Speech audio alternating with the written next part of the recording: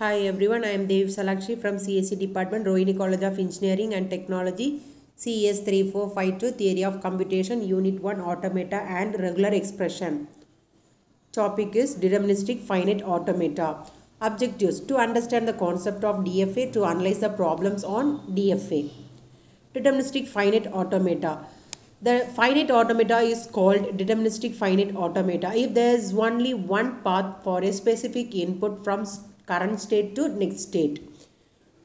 So this is the simple diagram for DFA. From state S0 for input A, there is only one path going to Q2. Similarly, from Q0, there is only one path for input B going to Q1. Formal definition of DFA. A deterministic finite automation is a collection of the following things.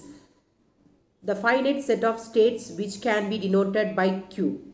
The finite set of input symbols sigma. The start state Q0 such that Q0 belongs to Q.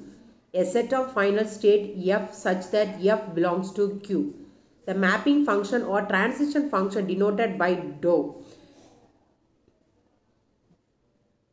Two parameters are passed to this transition function.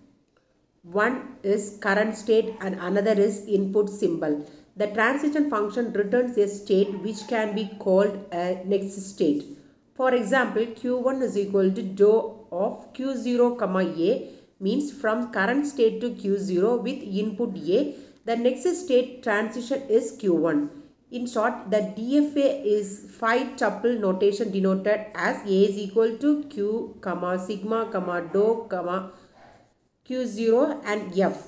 The name of DFA is A, which is collection of above described 5 elements. Example: DFA with sigma is equal to 0, 1 accepts all starting with 0.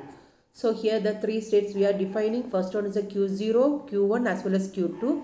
The starting is indicated that we are starting with the symbol Q0, and then it will move. If you are giving the input as 0 means it will move on to the Q1, and then if you are giving the 1 it will move on to the Q2. The final state will be the Q1. Thank you.